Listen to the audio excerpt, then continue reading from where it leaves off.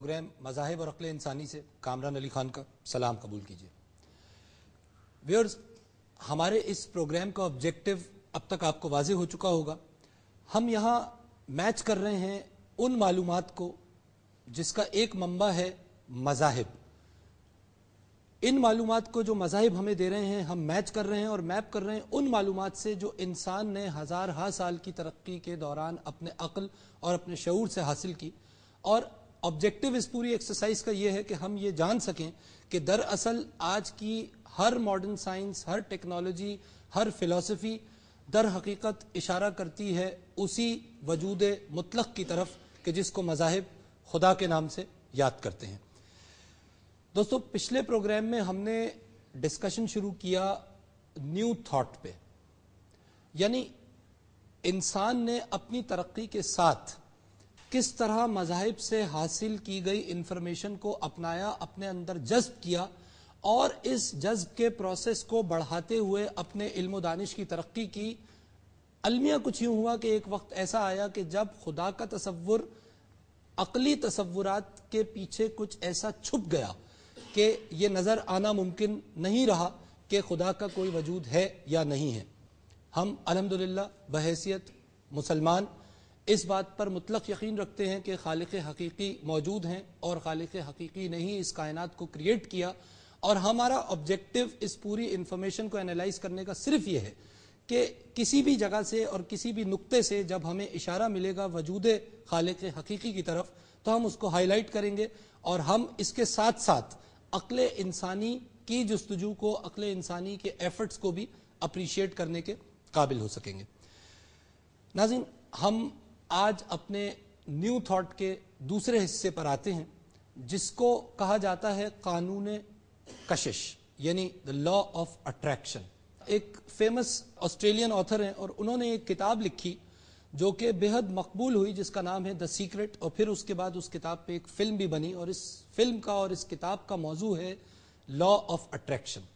हम आज जानेंगे और अपने स्कॉलर्स से डिस्कस करेंगे कि ये लॉ ऑफ अट्रैक्शन क्या है और जो यूनिवर्सल एक्सेप्टेंस इस लॉ को मिली है तो सर आंखों पर हम उसको तस्लीम करते हैं, लेकिन किन जगहों पर इस लॉ ऑफ अट्रैक्शन के अंदर खामियां हैं और किन जगहों पर हम अपने दीन को सामने लाकर उन कॉन्सेप्ट्स की मजीद वजाहत कर सकते हैं और अपने अकायद को मजीद बेहतर कर सकते हैं। हम गुफ्तगू करेंगे इस मौजू पे। स्टूडियोज में हमारे साथ हमारे स्कॉलर्स तशरीफ रखते हैं, आपका उनसे तारुफ कराते हैं। हमारे साथ तशरीफ रखते हैं प्रोफेसर ख्वाजा कमरुल हसन साहिब। आप सेक्रेटरी जनरल हैं नेशनल फोरम ऑफ थिंकर्स के और एकेडमिक्स में इन्वॉल्व हैं। स्टूडियोज में हमारे साथ तशरीफ रखते हैं मारूफ रिलीजियस स्कॉलर जनाब डॉक्टर फजल अहमद साहिब, किसी तारुफ के मोहताज नहीं है, 7 किताबों के मुसन्निफ हैं, इस मुल्क में 12 PhDs के अतालिक हैं। स्टूडियोज में हमारे साथ तशरीफ रखते हैं जनाब सिकंदर खान साहिब, रिसर्च स्कॉलर हैं, इंजीनियर हैं, दीन दुनिया के मामलात पर गहरी नज़र रखते हैं। हमारे साथ तशरीफ रखते हैं डॉक्टर अरशद मलिक साहिब, आप रिसर्च स्कॉलर हैं, आप इंटरनेशनल सर्किट ऑफ टेक्नोक्रेट से पिछली 2 दिहाइयों से वाबस्ता हैं और आपका शोबा भी करंटली दरसो तदरीस है। हमारे साथ तशरीफ रखते हैं फहद अली रजा साहिब, MBA हैं और ऑक्सफोर्ड यूनिवर्सिटी से क्वालिफाइड हैं फिलॉसफी के सब्जेक्ट में। हमारे साथ तशरीफ रखते हैं अली अब्बास साहिब, रिसर्च स्कॉलर हैं, टेली कम्युनिकेशन इंजीनियर हैं, यूथ को रिप्रेजेंट भी कर रहे हैं और हमारी यूथ के अंदर जो वलवला और दीन और दुनिया के हवाले से तहकीक का जो अंसर मौजूद है उसकी नुमाइंदगी करने के लिए यहाँ पे तशरीफ रखते हैं। बेहद ममनून हूँ मैं आप सब मोहतरम हजरात का, आप तशरीफ लाए, आपने हमें वक्त दिया। Without going into the details first हम चाहेंगे कि आपको ये पहला क्लिप दिखाएं लॉ ऑफ अट्रैक्शन को कि ये क्या है, इसको जानते हैं और उसके बाद अपनी गुफ्तगू का आगाज करते हैं।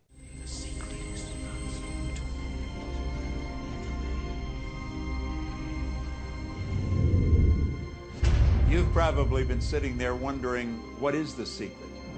I'll tell you how I have come to understand it. We all work with one infinite power. We all guide ourselves by exactly the same laws. The natural laws of the universe are so precise that we don't even have any difficulty building spaceships. We can send people to the moon, and we can time the landing with the precision of a fraction of a second. I don't care if you're in India, if you're in Australia, New Zealand, Stockholm, or London, or Toronto, or Montreal, or New York. We're all working with one power, one law. It's attraction. The secret is the law of attraction. Everything that's coming into your life, you are attracting into your life. And it's attracted to you by virtue of the images you're holding in your mind. It's what you're thinking. You see, whatever is going on in your mind, you are attracting to you. Now, wise people have always known that. You can go right back to the ancient Babylonians. They've always known this. It's a small, select group of people.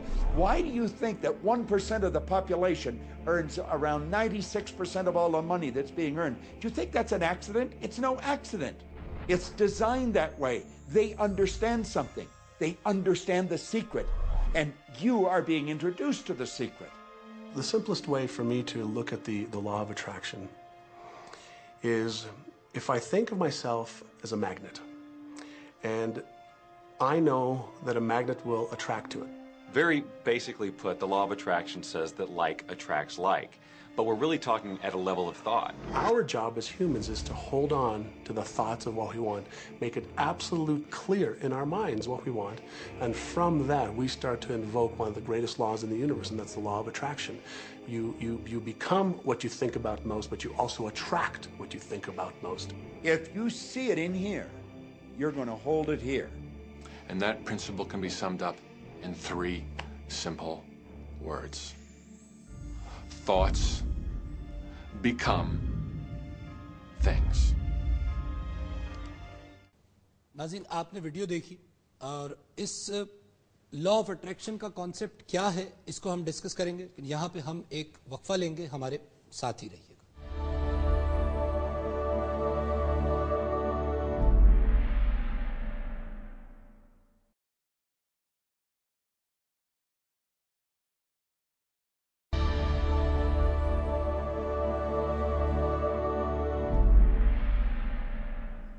Welcome back नाजरीन, आप देख रहे हैं programme मज़ाहिब और aql-e-insani।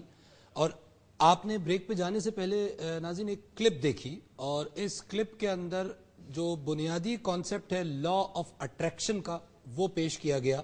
And this is a clip from the movie called the secret. Doctor साहब, आपने ये clip देखी, ख्याल की ताकत पे बात हो रही है, और जो कुछ इसमें कहा गया उसका लुब्बे लुबाब ये है कि इंसान जो है वो एक मखनतीस है एक तरह से, और जो वो चाहे वो हासिल कर सकता है सिर्फ अपनी क़ुव्वत ख्याल से, यानी तख़य्युल की क़ुव्वत की बात हो रही है।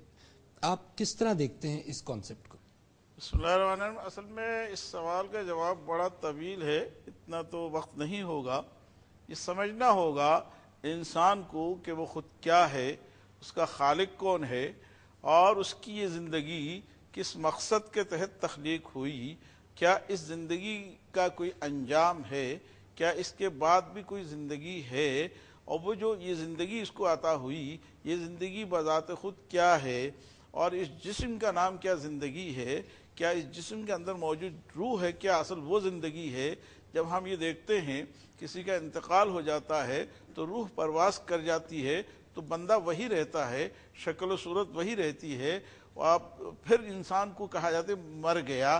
क्यों कहा जाता है, उसको मौत किसने दी है, ये सारे वो सवालात हैं, इंसान को जानना नहायत ज़रूरी है। फिर इसी इंसान को अक़ल, जिस ख्याल की बात हो रही है उस ख्याल का देने वाला कौन है, वो ख्याल की क़ुव्वत अता करने वाला कौन है, ये बेसिक वो सवालात हैं जिनको जानने के लिए आदम से इस लम्हा मौजूद तक इंसान ने कोशिश की। कभी वो सफ़र करता है साइंस की तरफ, कभी वो रुजू करता है विजदान की तरफ, कभी वो रुजू करता है फ़लसफ़े की तरफ, कभी वो रुजू करता है दीन की तरफ।